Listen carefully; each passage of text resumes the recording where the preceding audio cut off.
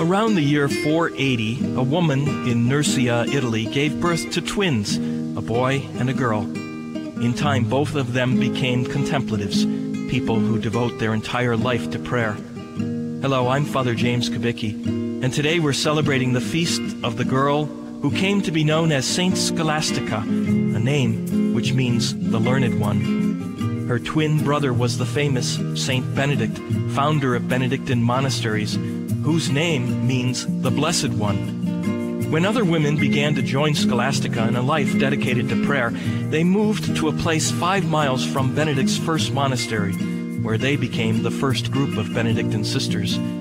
I like the fact that these twins are named the Learned One and the Blessed One. For me, that's a sign that it's a blessing to learn, and that learning and faith go together. Unfortunately, many people don't think so today.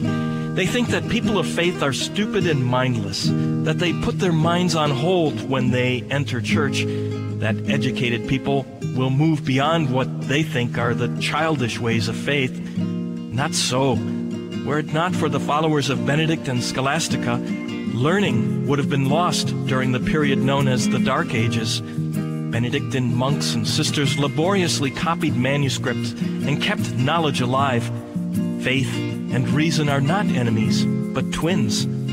Pope John Paul II wrote an encyclical about this called Fides et Ratio, Faith and Reason. Faith and reason are like two wings on which the human spirit rises to the contemplation of truth. And God has placed in the human heart a desire to know the truth, in a word, to know Himself, so that by knowing and loving God, men and women may also come to the fullness of truth about themselves.